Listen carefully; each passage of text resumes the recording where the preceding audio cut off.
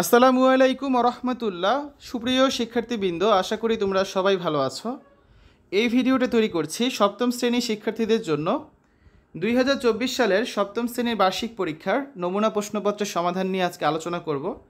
সপ্তম শ্রেণীর ইংরেজি বার্ষিক পরীক্ষার নমুনা প্রশ্নপত্র 1 এর তৃতীয় পর্বে আজকে আমরা গ্রামার অংশ নিয়ে আলোচনা করব। সময় 3 ঘন্টা, পূর্ণমান 100। শিক্ষার্থীরা, আমরা প্রত্যেকটা নমুনা প্রশ্নপত্র 4টা ভাগে ভাগ করেছি, তারই ধারাবাহিকতা আজকে দেখব আমরা তৃতীয় পর্ব।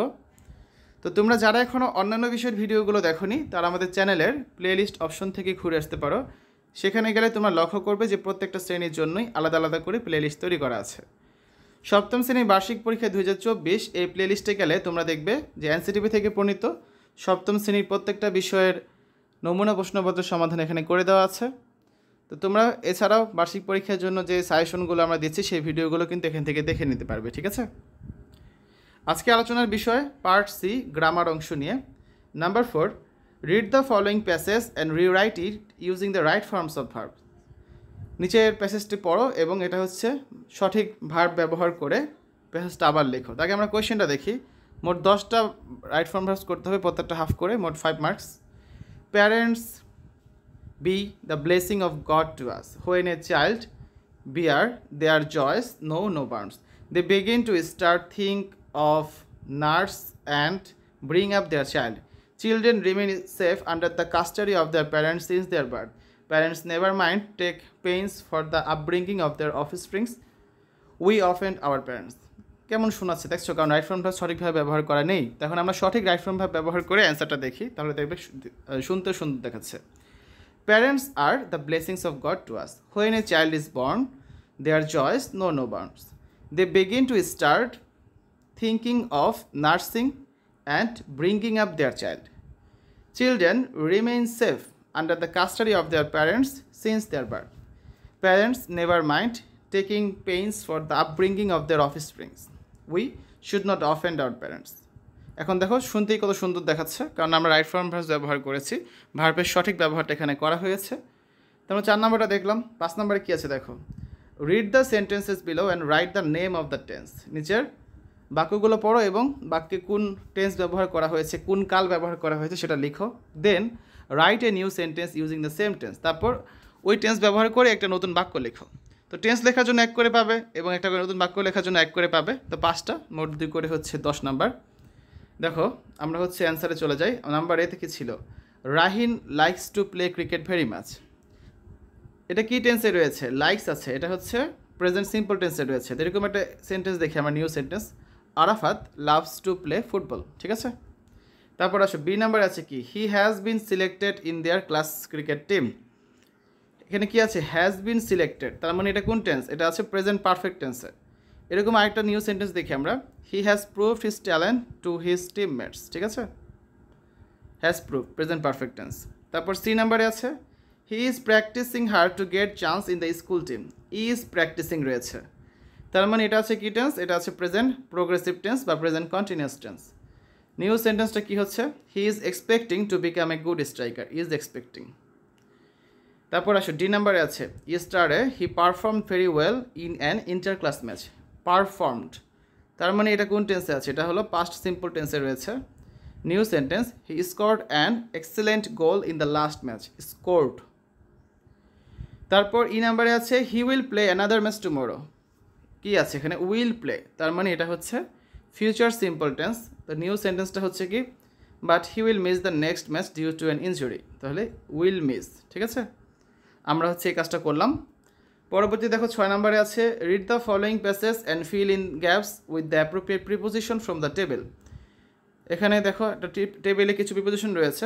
এটা হচ্ছে কি, এটা হবে 5টা প্রশ্ন থাকবে, প্রত্যেকটা 1 করে, মোট 5 নাম্বার, ঠিক আছে? তাহলে টেবিলে কী কী আছে? আপন, ফ্রম, টু, অ্যাবাউট, 4টা প্রিপোজিশন রয়েছে। এগুলো দিয়ে আমাদের হচ্ছে এই যে খালি ঘরগুলো পূরণ করতে হবে।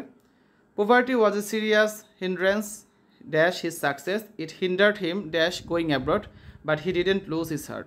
He was hopeful dash his success. He hid dash a plan. The plan worked well. He succeeded in his attempt. For this he was thankful dash Allah. এই যে 5টা খালি ঘর, এগুলো আমরা এখন এই 4টা ওয়ার্ড বা 4টা প্রিপোজিশন দ্বারা পূরণ করব। তাহলে আমরা অ্যান্সারটা দেখি। এই হচ্ছে আমাদের answer. Poverty was a serious hindrance to his success. It hindered him from going abroad, but he didn't lose his heart. He was hopeful about his success. He hit upon a plan.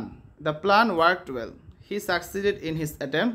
For this he was thankful to Allah. তারপর 7 নম্বরে আছে read the sentences, connect them using and, but, because, for, as.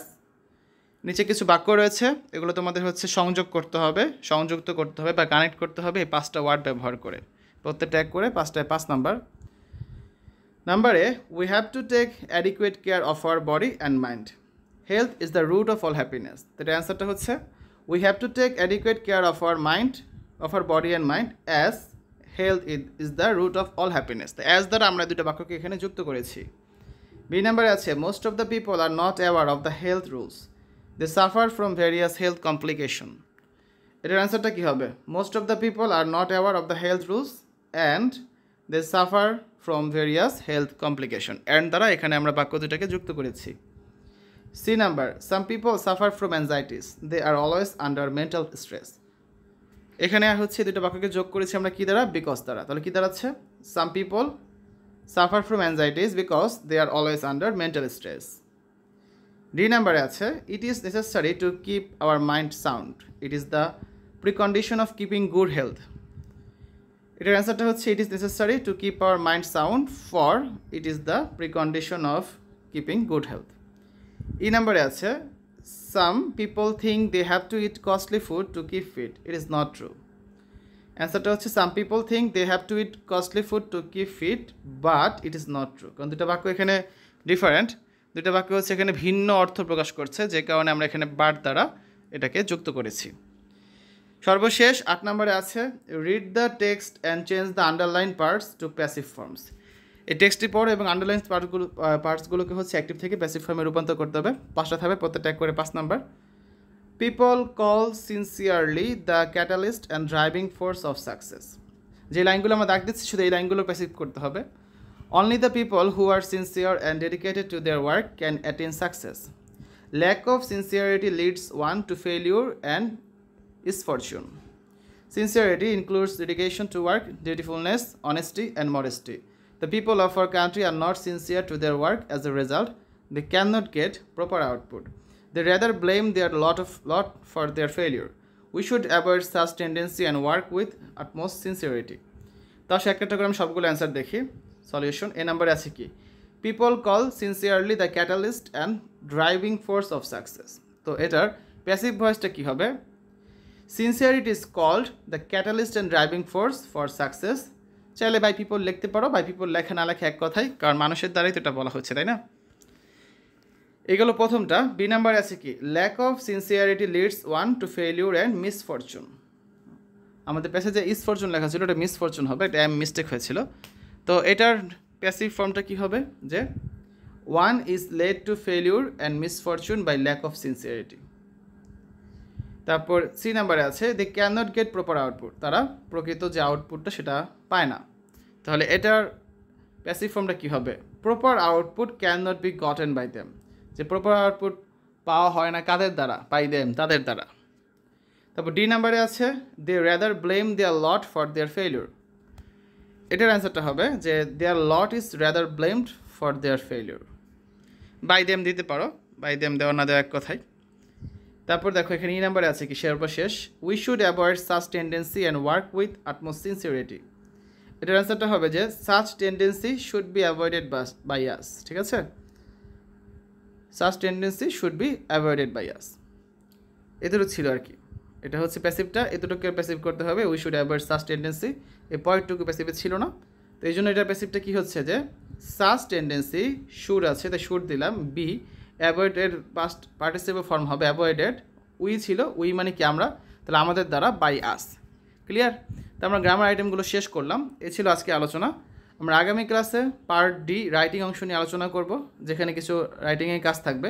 তো এটা দেখবো আমরা 4 number পড়বে। ঠিক আছে শিক্ষার্থীরা, এতক্ষণ তোমরা দেখলে সপ্তম শ্রেণীর ইংরেজি বার্ষিক পরীক্ষা নমুনা প্রশ্নপত্র 1 এর 3য় পর্ব।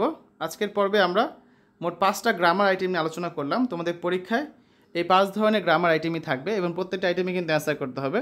মোট 30 মার্কস রয়েছে গ্রামারে, 35 মার্কসের মতো থাকবে, শিওর না 30 মনে হয়েছিল।